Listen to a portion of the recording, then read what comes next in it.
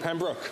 Mr. Speaker, I'm pleased to rise on behalf of my constituents in the food-producing riding of Renfrew-Nipissing Pembroke. Yeah. Now, normally Canadians would have to first elect a Conservative government before they could receive Conservative legislation. After 8 years, it's possible the gravity of the financial hole this Liberal NDP government has plunged into is warping space and time. The other possibility is that a desperate Prime Minister down in the polls will steal any idea he can to save his tired, worn-out socialist coalition. It might be a tired cliche, but if imitation is the sincerest form of flattery, Bill C-56 might just be a Liberal love letter to the Conservative Party. The Liberals think if they can walk like Conservatives and talk like Conservatives, maybe they'll poll like Conservatives. This bill is what the internet likes to call copy pasta. It refers to any text-based meme copied and shared on the internet.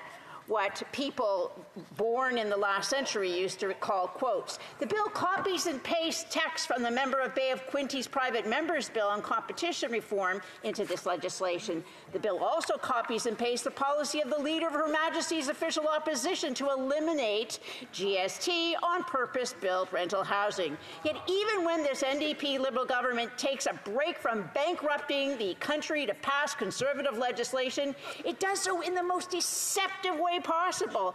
They're calling this bill the Affordable Housing and Groceries Act.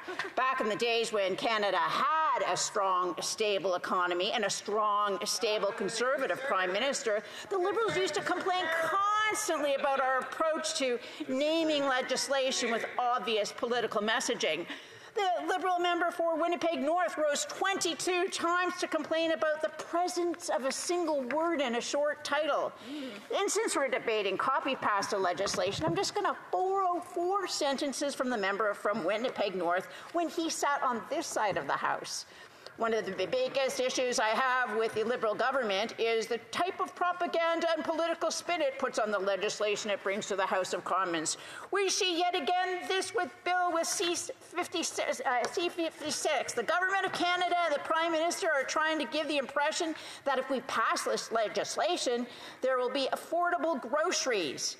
If the Liberals were honest with Canadians, which is a rarity with this government, they'd acknowledge that achieving affordable groceries is not just as easy as saying it in the title of the bill than having 338 members of Parliament voting in favor of the legislation.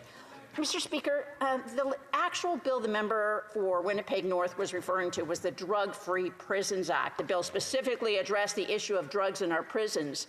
He said our Conservative government was trying to give the impression that passing this would mean prisons were drug-free.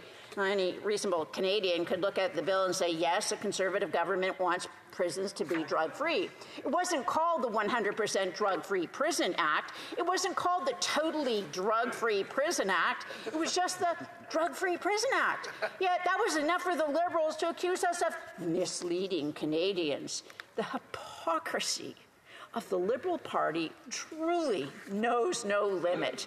For Liberals to call this the Affordable Housing and Groceries Act is a slap in the face to every single Canadian struggling with the cost of living.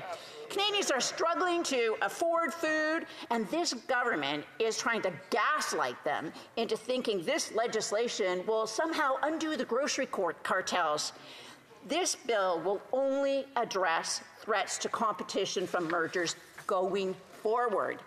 That's an important change to make in a country that suffers from a lack of competition in banking, transportation, and telecommunications, not coincidentally all federally regulated industries.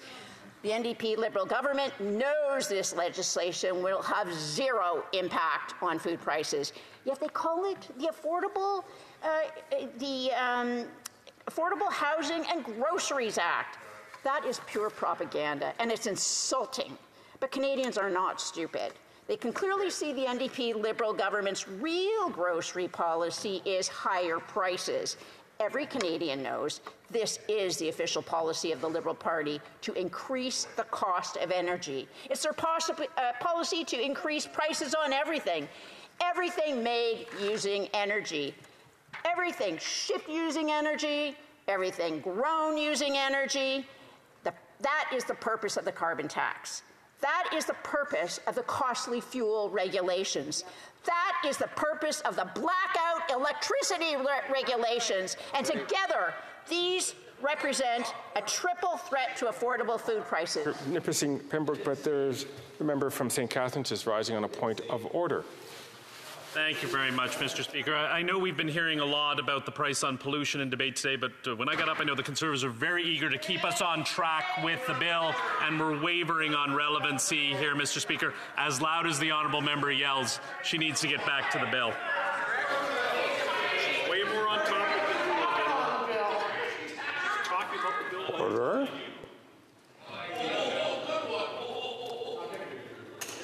I will. Relevance is always important, but the member from Renfrew, Nipissing, Pembroke appears to me to be on message. I will return the floor to the member from Renfrew, Nipissing, Pembroke. And that's the purpose of the blackout electricity regulations. Together, these policies represent a triple threat to affordable food prices. But that wasn't enough for the proudly socialist coalition. They weren't happy enough with Canadians sucking up bad policies through paper straws. That's why the Minister for Communist China's Environment is using a pollution prevention order to ban plastic food packaging. The Liberals aren't passing legislation. They're not even using regulation. They are issuing an order under the Environmental Protection Act.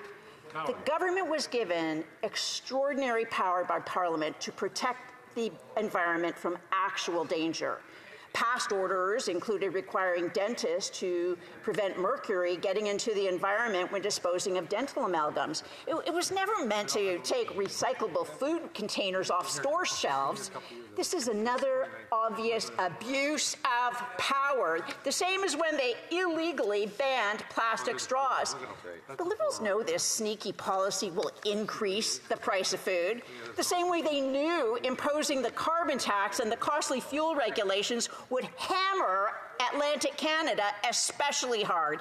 They knew it, and they did it anyhow. They knew their policies would make life unaffordable. They knew making energy would make more expensive and would make food more expensive. They knew it, but they don't care about Canadians struggling with the cost of living. Their ideological obsession has morphed into a religious obsession.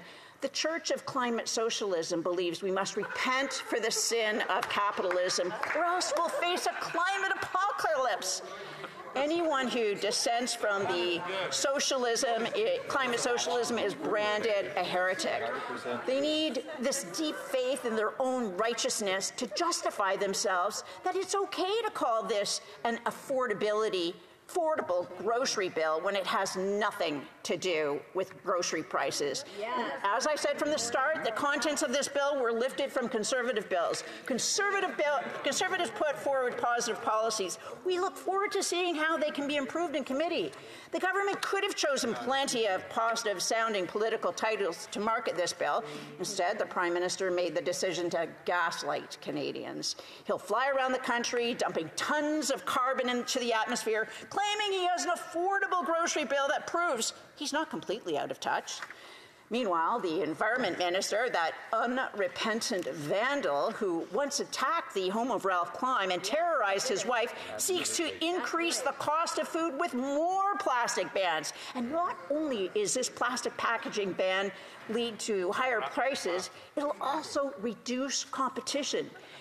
This would be like Harper introducing drug-free prison act while Peter MacKay and Jason Kenney went around handing out crack pipes to convicts. I can just imagine the member for Winnipeg North would have had to say about that. Mr. Speaker, let's get this bill to committee. And even though this bill has been plagiarized from Conservative bills, we have to go over it with a fine-tooth comb. We know the Liberals like to copy and paste things into legislation. We know it because they tried to ban They did it when they tried to ban hunting rifles. It was riddled with the kind of typographical errors that come from copying and pasting text between different types of documents. That Liberals are lazy and lackadaisical about legislation is not a surprise to lawful firearms owners, but after 8 years, you would have thought they'd be making fewer errors with experience. The truth is they are tired and worn out. That's why we've seen a steady march of senior Liberal staffers out of government and into senior lobbying positions. The smart ones fleeing a sinking ship. The desperate ones trying to bail it out. The bad ones claim the ship isn't sinking. These Liberals claim the ship is flying full of affordable food. Canadians will pay a heavy price for Liberal delusions. This Prime Minister is not worth the cost.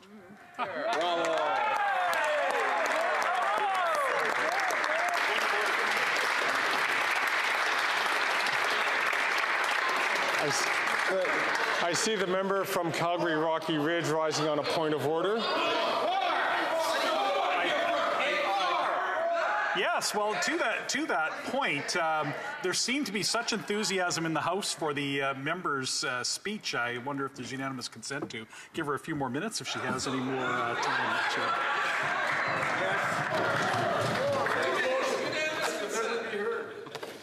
All those opposed to the honourable member moving the motion will please say nay. Nay. There is not unanimous consent.